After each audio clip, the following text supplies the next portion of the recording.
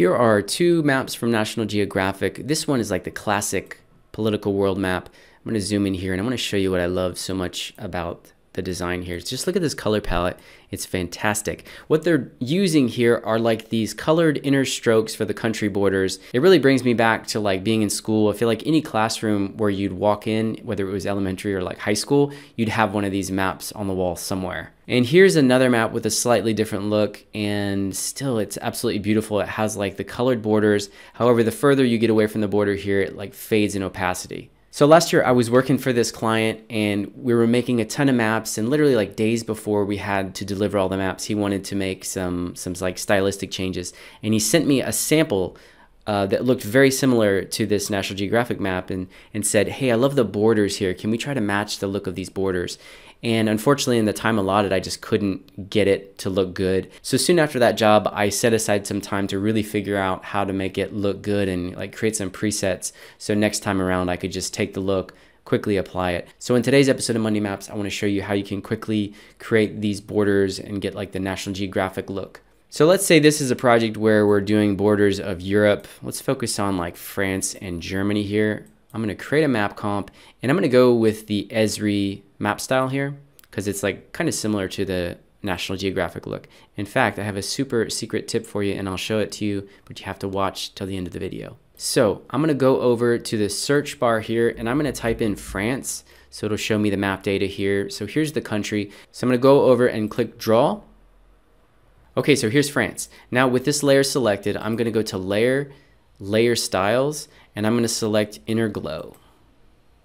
I'm going to open up the parameters for inner glow. So you can see down here it has its own blend mode. There's a bunch of different parameters. So the way layer styles works is that they're applied, like they're the last thing that's applied in the render order. So you have like masks and then effects and then transformation properties and then layer styles, and that's switched for vector layers. It's all kind of complicated and it's going to pose some problems, but I'll show you how it works. So I'm just first going to switch the blend mode to normal so we can see what's going on. I'm going to switch the color to like a red or pink. And now I can start to see something here. I have a little bit of an inner glow. We'll turn the opacity up to 100. And there's just a ton of parameters here. I can change, I have noise parameters. I can do a gradient instead of a single color. I'm just gonna go to size and let's start to really crank this up. And then pretty much right away, I've already kind of achieved a look that is very, very similar. My problem now is that I have this white fill. Now you would think, oh, let me go up here and let me just turn off the fill up here, but that doesn't work. What you need to do is go down here to the layer styles blending options. Open this up and then open up advanced blending, and then you have a fill opacity right here. And you can turn this down to 0, and then now voila. And that's pretty cool, but by itself it really doesn't look that great. So what I want to do now is I want to create the border of Germany, because when the borders are together, that's when the magic happens. I think I'm actually going to turn the size up.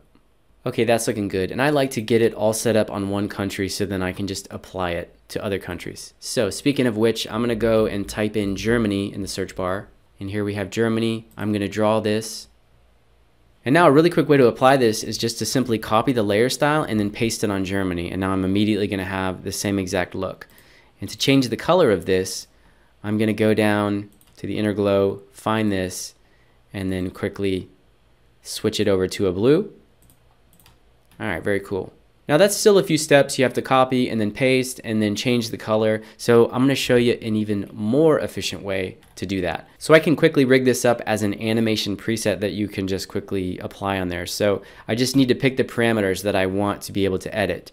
So first I want to be able to edit color.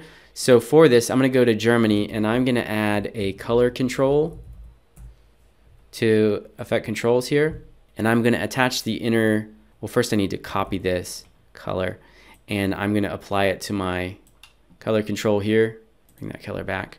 So now I can control the color there, and let's say I want to add another slider control, and this will be the size. So I'll be able to quickly control the size and the color, and I'll just go to size, attach that here, and now I can switch that back to 35. And now to turn this into an animation preset, I'm going to select what I want as the preset. So I'm going to grab the color control, control click size, and control click layer styles. And then over in effects and presets panel, I'll click on the menu here and I'll do save animation preset. And I'll call this National Geographic borders. And now let's see how we can apply this. So let's go grab Belgium, draw out Belgium. And in fact, I'm just going to draw out a couple countries real quick. All right, I've added these 8 other country shapes. Let's see what happens when I add my National Geographic borders if I just double click. Now when I click on the layer, I have the color controls right here. I don't have to dive down, so I can just quickly, you know, create some different looks. All right, now when I turn that off, you can see what we did here. And now I'm just going to turn the opacity of all these down, make them a little subtle.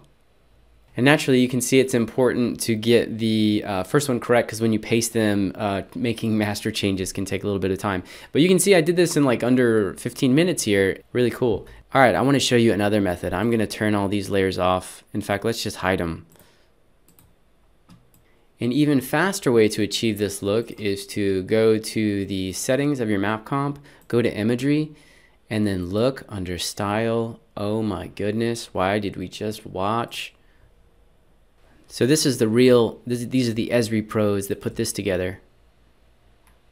Okay, so there you have it. That's how you make those beautiful colored country borders like National Geographic does. As always, if you liked the video, be sure to hit the thumbs up button. If you want to see more map related content, be sure to subscribe to the channel, hit the notification bell. If you want to go check out more National Geographic maps, they have an Instagram account called Nat Geo Maps or something like that. I'll link to it down in the video description. It's super cool. I'm also very, very close to setting up a Patreon because this would be a perfect opportunity to give away these presets to patrons. So again, if you would be willing to join a Patreon page, let me know down in the comment section. It would really make me more enthusiastic about getting it set up to have like freebies like this, the project file, as well as the animation presets is what you would get. I'll see you in the next episode.